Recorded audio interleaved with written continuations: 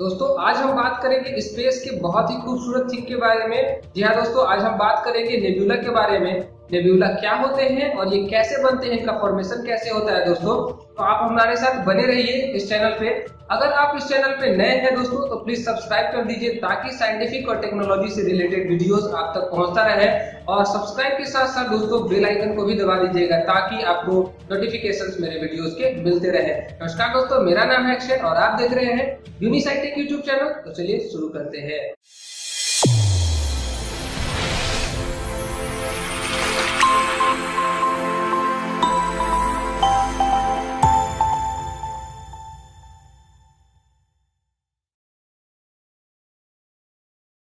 दोस्तों nebula space में फैले हुए इंटरस्टेलर क्लाउड है, जो कि इसका मतलब ये होता है कि तारों के बीच का फैला हुआ एक गैसियस क्लाउड जो कि गैसों से बना हुआ है। और हमारे मिल्की वे गैलेक्सी में भी दोस्तों इस तरह के नेब्यूला जो है, बहुत तरह के नेब्यूला पाए जाते हैं। नेब्यूला हर तरह के गैलेक्सी में पाया जाता है और गैलेक्सी के साथ साथ स्टार के बीच में भी ये पाए जाते हैं। नेब्यूला दोस्तों कई तरह के डस्ट पार्टिकल उनमें मौजूद होते हैं, जिनमें हाइड्रोजन जो है दोस्तों वो सबसे ज्यादा पाया जाता है। नेब्यूला का सबसे ज्यादा मेजर कंपोनेंट जो है वो दोस्तों हाइड्रोजन है। लगभग 70% की अप्रोक्स पाया जाता है।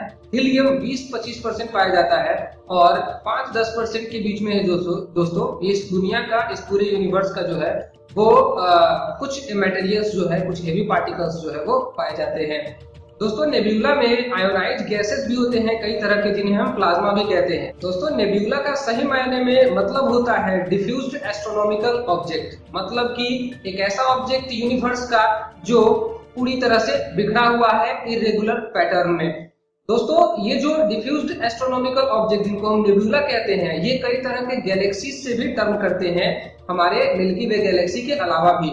जैसे कि हमारे मिल्की वे गैलेक्सी दोस्तों, जिसका सबसे नियरेस्ट गैलेक्सी जो है हमारा मिल्की वे गैलेक्सी का पड़ोसी जो है दोस्तों, सबसे नियरेस्ट गैलेक्सी जो है, जिनको हम आज एंड्रोमेडा गैलेक्सी के नाम से जानते हैं, जो हमारे अर्थ से 2.5 मिलियन लाइट ईयर्स अवे है, हमारे पृथ्वी से दूर पे है। तो ये जो है एंड्रोमेडा गैलेक्सी जिसको हम आज जानते हैं, पहले ये एंड्रोमेडा नेब्यूला के नाम से फेमस था दोस्तों। जब तक कि एस्ट्रोनॉमिकल जो है, एस्ट्रोनॉमिस्ट जो है वो 20वीं सेंचुरी में नेब्यूला के बारे में सही और गैलेक्सी के बारे में सही नेचर जो है, जब तक कि उन्होंने प्रेडिक्ट नहीं कर दिया था। लेकिन जैसे ही गैलेक्सी की प्रेडिक्शन हो गई, गैलेक्सी क्या होता है, उसके बाद एंड्रोमेडा नेब्यूला का नाम बदलकर एंड्रोमेडा गैलेक्सी कर दिया गया। दोस्तों गैलेक्सी के बारे में सबसे पहले उनके नेचर के बारे में प्रेडिक्शन करने वाले थे वेस्टो स्लीफर और एडविन हबल। इनके साथ और भी कई तरह के साइंटिस्ट जो है मिलकर रिसर्च किया था, इन्होंने भी प्रेडिक्शन में साथ दिया था। दोस्तों नेब्यूला के बनने के मैकेनिज्म जो है वो डिफरेंट होते हैं।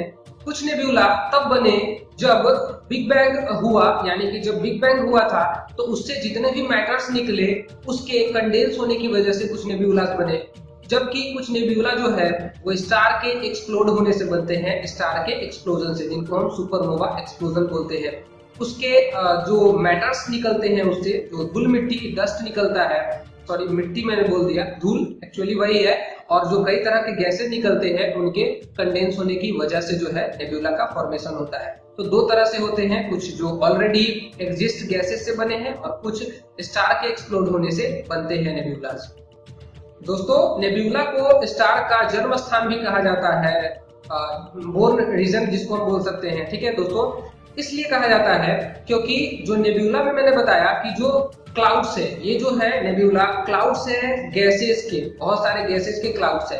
तो इन क्लाउड्स के कंडेंस होने की वजह से दोस्तों कुछ स्टार्स के फॉर्मेशन भी होते हैं। मतलब नेब्यूला में जो है दोस्तों स्टार का जन्म होता है, इसीलिए नेब्यूला को स्टार का जन्म स्थान भी कहा जाता है।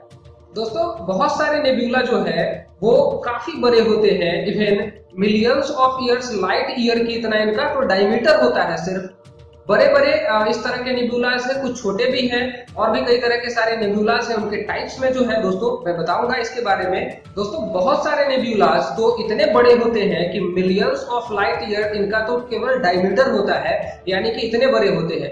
वास्तव में नेबुला को अगर आपको समझना है तो आप जैसे कि समर सीजन में आप क्लाउड को देखते हैं, आकाश में क्लाउड को देखते हैं, बारिश वाला आकाश जो मैं अर्थ पे बनता हूँ उस आकाश की बात कर रहा हूँ, उस क्लाउड के बारे में बात कर रहा हूँ, तो आपको कई तरह के रेगुलर इरेगुलर शेप में वो नजर आते हैं। ठीक उसी तरह से स्पेस में ये भी जो है रेगुलर और इरेगुलर पैटर्न में जो है दोस्तों, ये भी एक तरह का क्लाउड ही है जो हम लोग पृथ्वी पे देखते हैं, उसी तरह से ये स्पेस में फैले हुए हैं। फर्क इतना है दोस्तों कि जो पृथ्वी पे क्लाउड होता है उनमें अपनी कोई लाइट्स नहीं होती है और इनमें अपना खुद का लाइट्स होता है। इस वजह से ये हमको खुली आंखों से भी दोस्तों दिखाई देते हैं। ये काफी चमकीले होते हैं, ये काफी ब्राइट होते हैं। रीजन इतना ही है केवल दोस्तों क्योंकि ये स्टार के हॉट गैसेस के एक्सप्लोजन से बनते हैं, तो उनके जो हॉट गैसेस हैं उनसे इंफ्रारेड, जिनको हम आईआर रेडिएशन बोलते हैं, और साथ ही साथ विजिबल लाइट भी निकलता है। क्योंकि हम आईआर को नहीं देख सकते हैं लेकिन हमारा जो आंख है वो विजिबल को डिटेक्ट करता है, इसी वजह से हम नेबुला को भी देख सकते हैं स्काई में। दोस्तों सबसे ज्यादा चमकने वाला जो नेबुला है हमारे स्पेस में जो अभी तक साइंटिस्ट जान पाए हैं उसके अकॉर्डिंग उसका नाम है ओरियन, जिसकी डायमीटर हमारे मून यानी कि हमारे जो नेचुरल सैटेलाइट है अर्थ की जिसका नाम हम मून रखे हुए हैं उसके डायमीटर का भी 2 गुना इसका डायमीटर है। कुछ नेबुला दोस्तों कुछ ज्यादा ही डेंस वाले होते हैं और कुछ जो नेबुला होते हैं वो कुछ ज्यादा ही रेयर होते हैं। दोस्तों इसके मास के ऊपर डिपेंड करता है कि कितना बड़ा है, मतलब जितना ज्यादा साइज होगा उतना ही ज्यादा मास होगा। अगर सपोज कीजिए कि नेबुला हमारे अर्थ जिसकी रेडियस जो है वो 6400 किलोमीटर है, अगर इतनी बड़ी होगी नेबुला तो आपको जानकर हैरानी होगी कि इसका जो दोस्तों मास है वो बस केवल कुछ ही किलोग्राम होंगे। दोस्तों यूनिवर्स में कोई 1-2 नेबुला तो है नहीं, बहुत सारे गैलेक्सीज हैं, मिलियंस बिलियंस गैलेक्सीज है, और उसी के हिसाब से जो है दोस्तों आप अंदाजा लगा सकते हैं कि कितने तरह के जो है वो नेबुला है। अभी तक साइंटिस्ट को पूरी तरह से क्लियरली नहीं पता है, लेकिन जितना वो जानते हैं उसके अकॉर्डिंग 4 तरह के नेबुला होते हैं। दोस्तों इनमें सबसे पहला नाम आता है diffuse nebula, proto planetary nebula, planetary nebula और सुपरनोवा रेमिनेंट। कुछ नेबुला दोस्तों जिनके जो काफी फेमस है हमारे यूनिवर्स में, उनके नाम जो है दोस्तों डिस्प्ले पे आपको दिखाई दे रहे हैं, आप इसे देख सकते हैं। दोस्तों तो ये थी नेबुला से रिलेटेड अब तक की कुछ जानकारियां जो मैंने आपको सिंपली वे में दे दी।